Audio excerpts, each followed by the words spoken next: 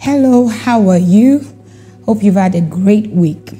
Welcome to the 5th episode, episode 5 of the Follow Jesus Discipleship Teachings or series. How have you been? Hope your week has been good. Hope you listened and enjoyed the last episode where we were talking about patience, the virtue called patience, and hope you've been able to learn something from it and understand that, God's perfect timing, is the best thing you want to have. You don't have to force things to happen. God has a great plan for you, and He wants you to do much more than you think you can. And He just wants you to be patient, and He knows the right time for you to be revealed. I think I'll just say a few things about the last episode. One of the things the most dangerous things, or one of the dangerous things that can happen to a believer with giftings and with the hand of God on their life is to be revealed before their time, where you think you have something going on, and so you just want the world to see it. And meanwhile, you should still be in the incubation period, but you just decide you want to reveal yourself. I have seen that kill many people before their time. They just go out and, believe they have what it takes. And before you know it, in a little while, in a short while, you don't hear about them anymore. They just fizzle out. And some people actually lose their lives in the process. So I will beg, the young minister, pastor, worship leader, to just learn to walk with God's timing. If the Lord has called us, He is able to create unimaginable platforms for us that will be tired. You won't even be able to meet all. So I want to beg you, please listen to that episode, and let the Lord help you to have patience, to just trust Him, to give you what is best for you. And He is a good Father. He won't give you anything short or less of what you, should I use the word deserve? Yes, He won't give you anything short of that. So trust Him. Don't run ahead of your time. Don't want to be revealed before your time. Don't destroy your purpose before you even start. Don't walk with someone else's time and believe because they are going, on different platforms, I should also go on different platforms. It doesn't work like that. There are people that you will never see on any platforms, and they would have done what the Lord asked them to do, and they will get rewards in heaven, here on earth and in heaven. There are people you will be surprised. And that's why the Bible says there will be surprises in heaven. There are people you'll be surprised to see that they've done so much and you never heard anything about them. I'm not saying it's a bad thing for you to be known or for you to be seen or for you to be heard. I'm just saying be satisfied with whatever God gives to you. Be satisfied with however God has called you, to be. If He wants you revealed, He will do it. And if He wants you hidden, be fine with that. Sometimes it's hidden for a while, and sometimes it might be hidden. Nobody sees, but God sees. Where man can't see, God sees. So please listen and watch that episode, and please let your questions, keep coming. So as much as possible, by the grace of the Lord, we will answer those questions by His help. What I want to talk about today is, one of those, will I call touchy topics? I don't know. But it's one of those topics that with the things I've seen, I believe that should be talked about. We're talking about the right attitude to power. The right attitude to power. What kind of disposition do we have to power? What kind of, how do we handle the power or the authority or the privileges given to us? How do we handle them? How do we dispense them? You know, do you just do we dispense them with love, care, and compassion, or do we just dispense them with pride, where we just feel we have it and we are on top of the world and nobody can stop us, nobody can do anything to us? How do we handle power? And how do we dispense power? As a believer, I wrote here, I said, as a believer, the power you and I have as believers does not originate from us. So it is important to use it with humility. The power you and I have does not originate from you or from me. So if I understand that the power as a believer, that the power I'm walking with, I didn't create it, I didn't originate it, then I will handle it with humility. I will handle the power and the grace and the authority given to me with humility. I will be careful how I handle it and how I dispense it. So let's get that very clear. And if you want to argue that, it's okay. But I believe strongly that the power you and I as believers use does not originate from us.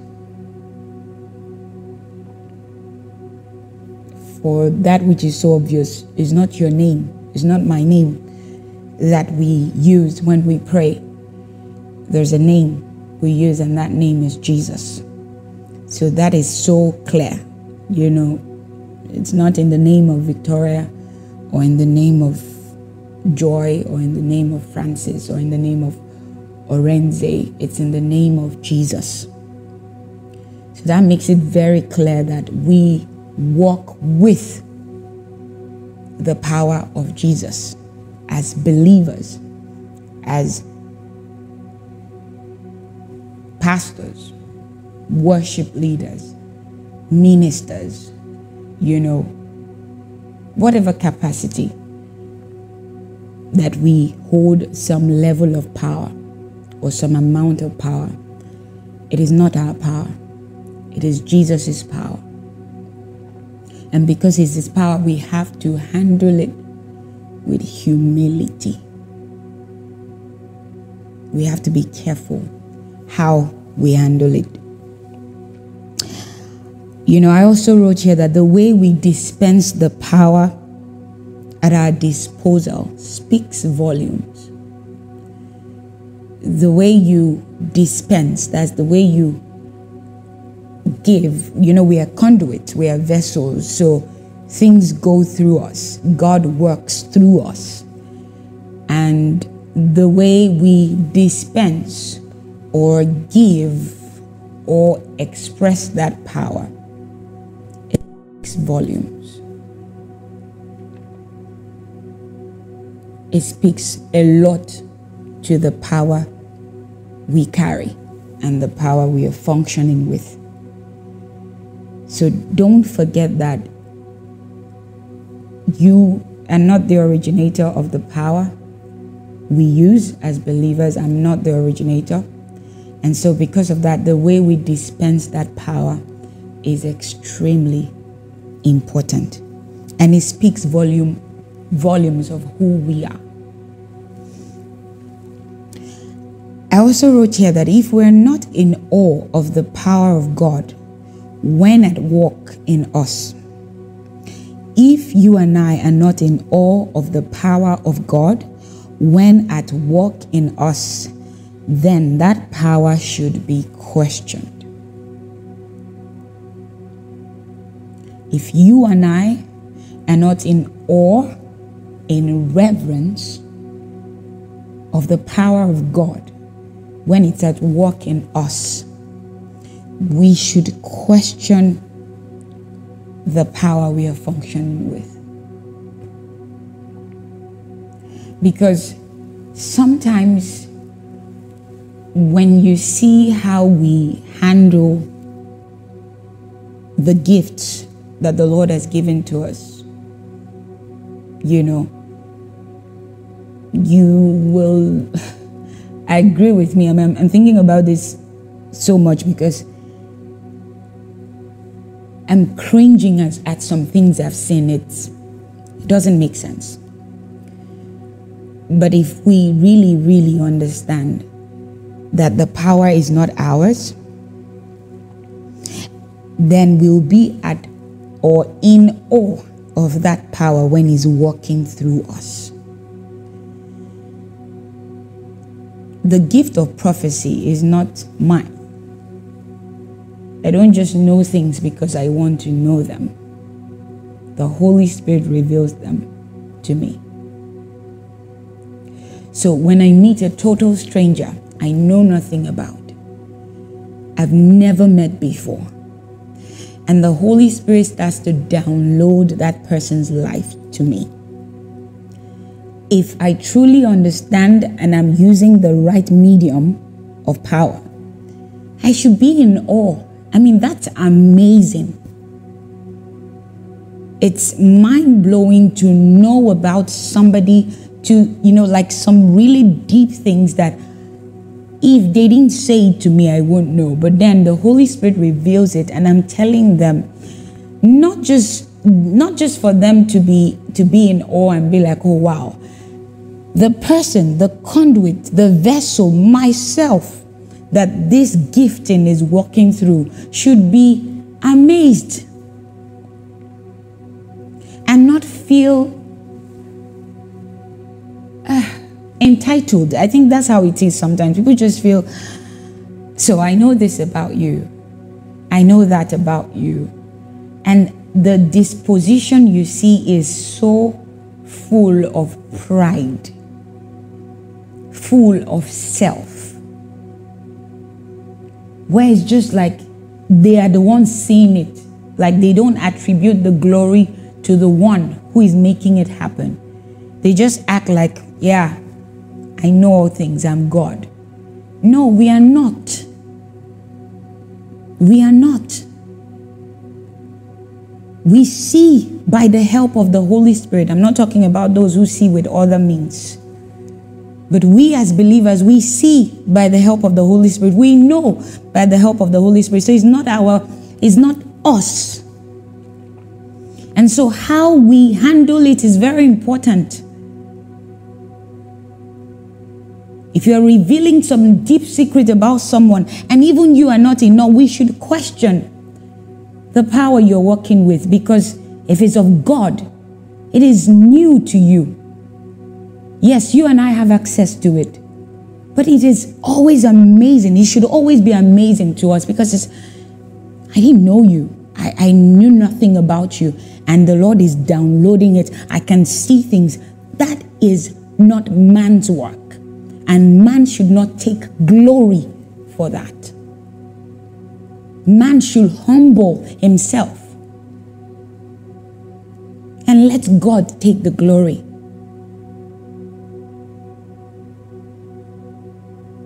When you are working or functioning with a power you got by yourself, and you don't see it as a gift given to you, when you're functioning or working with a power you got by yourself, either from one Baba somewhere or from one, priestess somewhere, you act like it is your power, because really it's yours. You got it by yourself.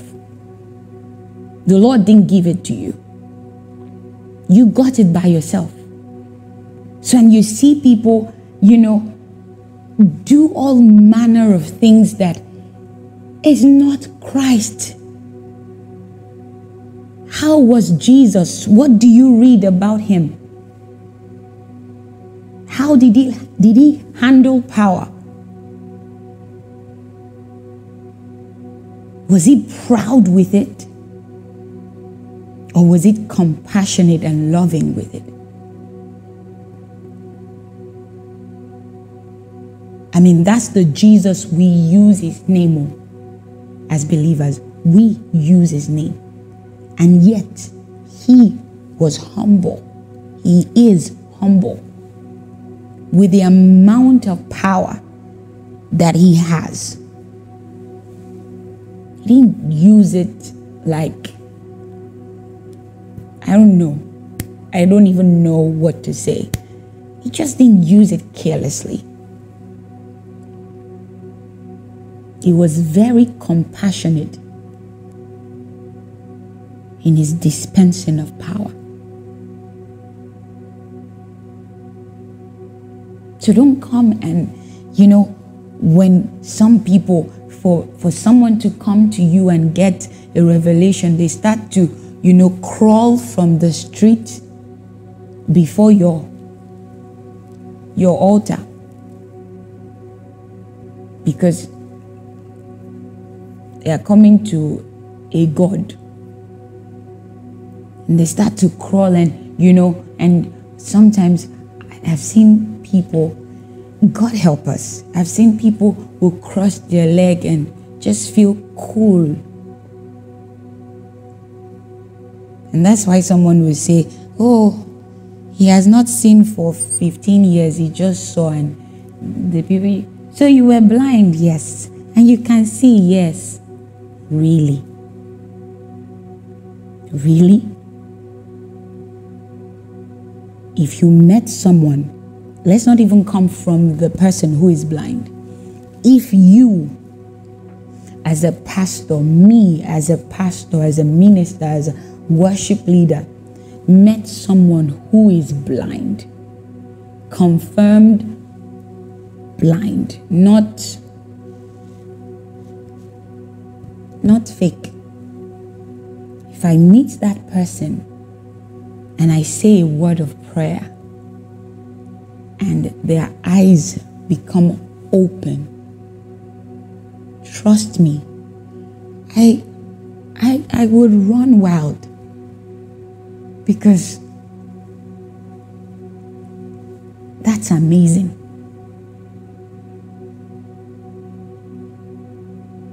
And there is a right expression that amazing gets from us, or should get from us.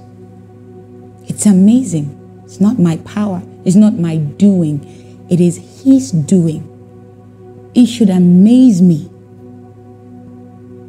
It should overwhelm me and the person who the miracle is being, achieved in their lives.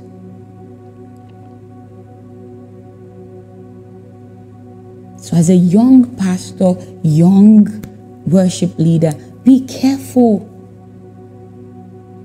Don't just be moved by power. People use all manner of power. Different power from different sources. Be careful and don't let pride make you desire power so much that you go get it from the wrong source. And for every time Jesus does a miracle through you, you should be in awe if truly Jesus did it. Recently, I was talking to someone on the phone and I was told to pray for the person, and I just did. I prayed and that was it. I finished praying for this person on the phone, went back. I was actually in the studio,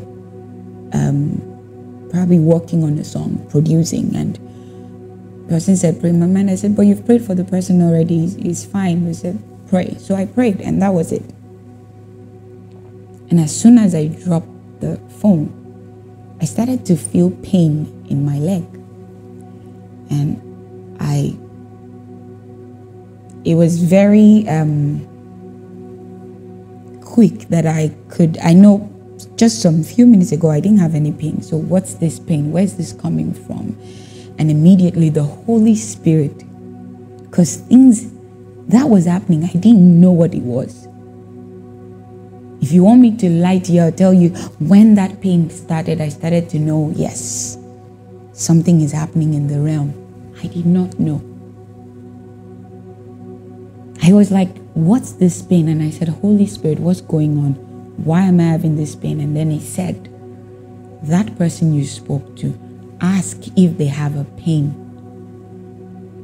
in their leg. And I'm like, now, me personally, I'm always very careful. Even when I hear, I'm still careful because I don't want to say what is not.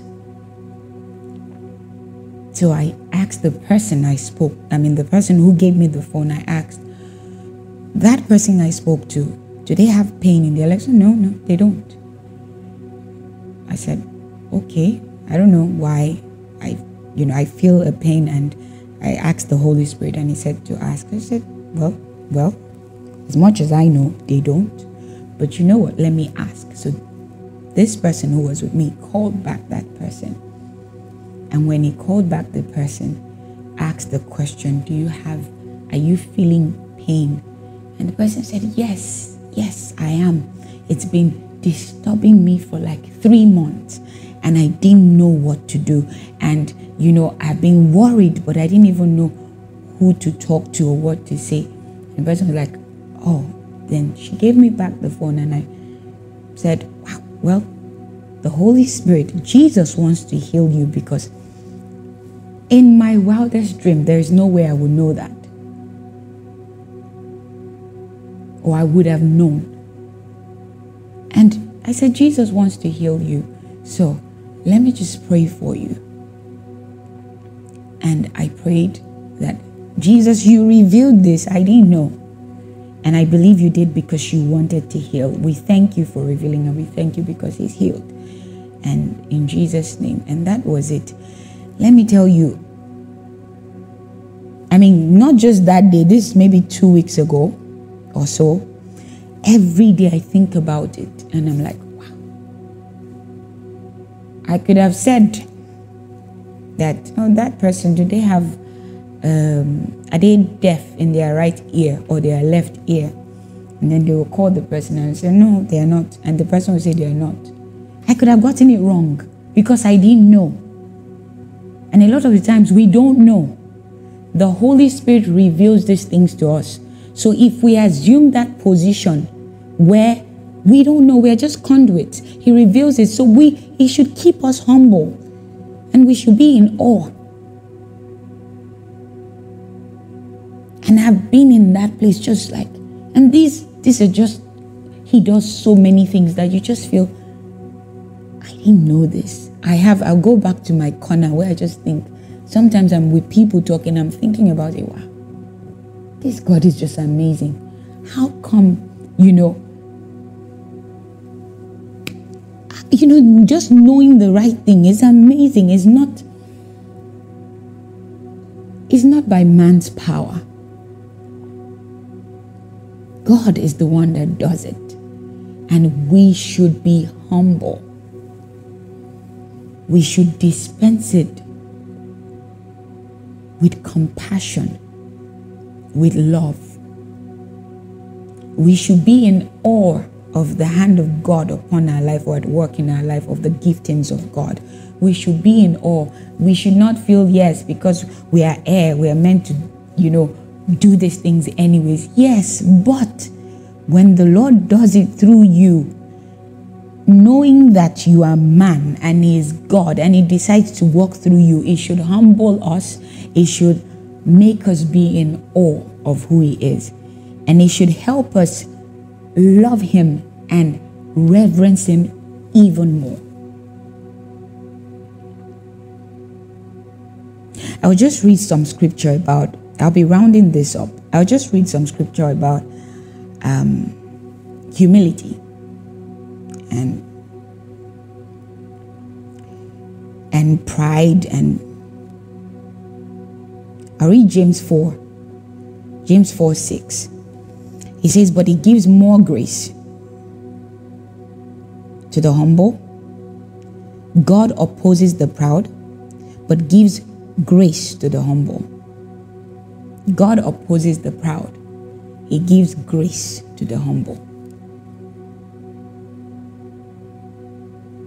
Luke 14:11 says, for everyone who exalts himself will be humbled, and he who humbles himself will be exalted.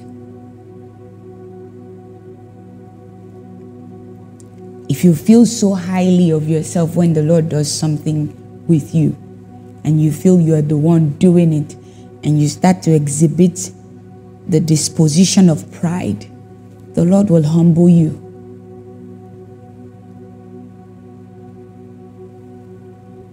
And sometimes when He starts, it's almost unbearable. But if we humble ourselves and believe that He is the one walking through us, we are not doing this of our own accord. Is His name at work? Is His blood at work? He will exalt us.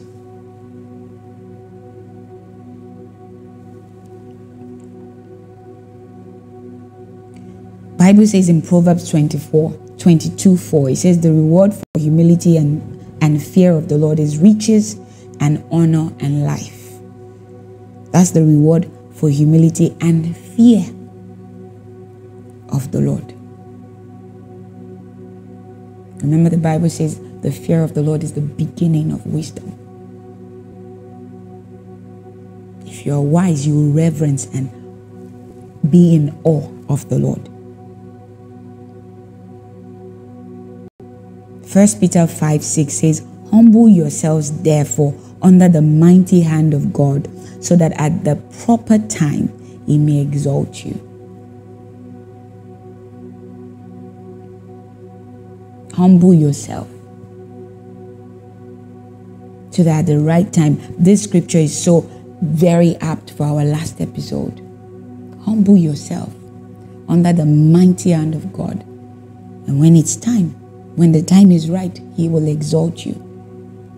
And when you go through that process, you will know that it's not you at work, it is Him at work. And you will handle His things with care, with reverence, with holy fear.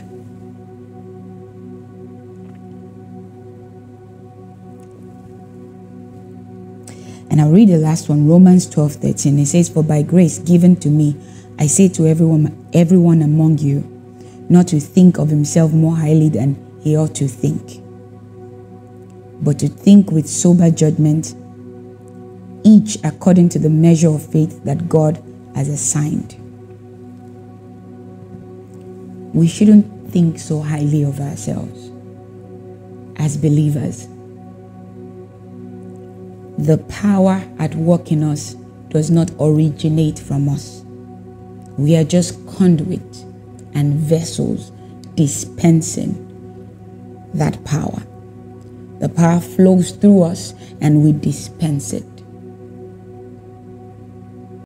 And how we use it is very, very important. How we dispense the power of God speaks volumes.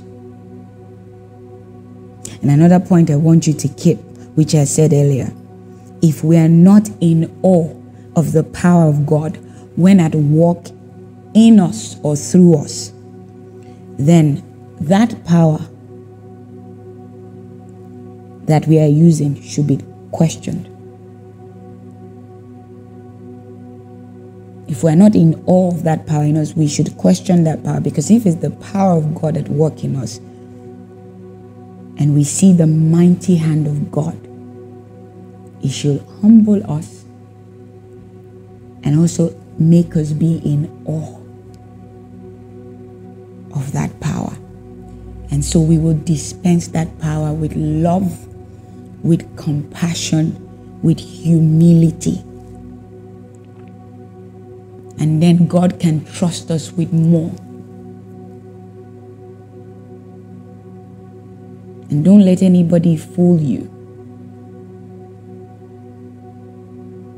Don't think that the best thing you can do is display power, and so you are not willing to stay under the mighty hand of God for Him to decide when you will display power, and you, for the thirst and the hunger of power, you go and look for power from other sources. So trust the Lord. Humble yourself. Realize that you are not the originator of the power. And let the power walk through you. And be quick to give glory back to Him.